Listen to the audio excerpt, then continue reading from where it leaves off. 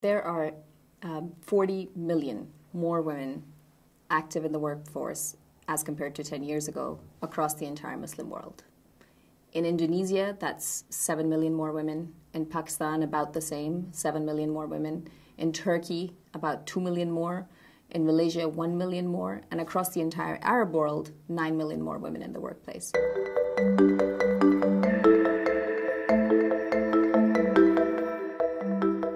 So one critical factor is a massive investment has been made on women's education, women and girls' education across the region.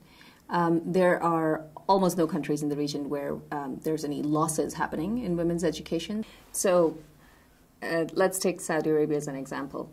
10 years ago, out of all of the women that could be in the cohort of being in university, 30% of them were enrolled in universities.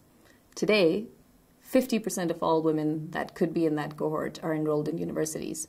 That is higher than China, higher than India, higher than Brazil.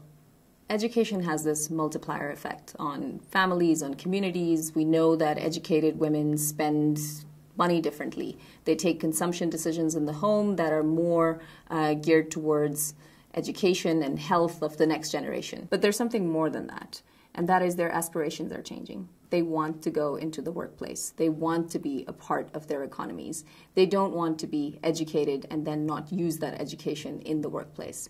And that's where we're seeing some of the biggest shifts.